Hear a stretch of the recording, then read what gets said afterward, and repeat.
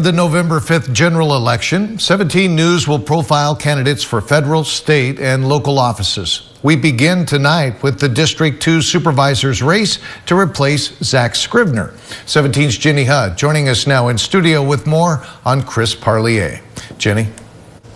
You may know Parlier from his days on the Bakersfield City Council. Following a health hiatus, Parlier says he's ready to hit the ground running. My style is rubber meets the road. Being connected with my constituents, with staff, you really don't get anything done unless you are connected with those department heads. The two-term former council member says he was known as a city leader who was always accessible, and he'll be no different as a county leader.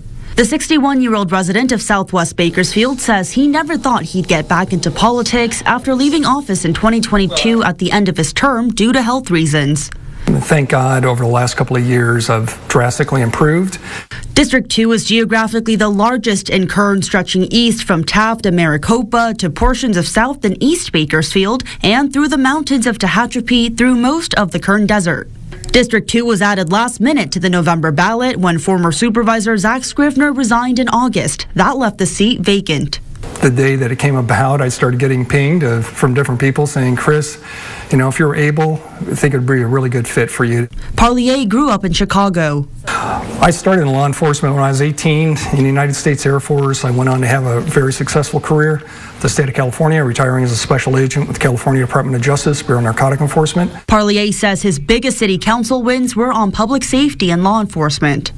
The hiring of 100 new police officers, bringing back the motorcycle unit from 0 to about 20, really increasing public safety, pedestrian safety. The person that you were trying to succeed was very tough on Sacramento and Governor Newsom when it came to those industries. So again, oil, gas, where do you stand on those topics? You're talking about the most environmentally sound practices of getting oil, or I call it ground energies, out of the ground, looking at all sides of energy, whether that's wind, solar, or ground energies. I think it's all important. I think it's important to Kern County.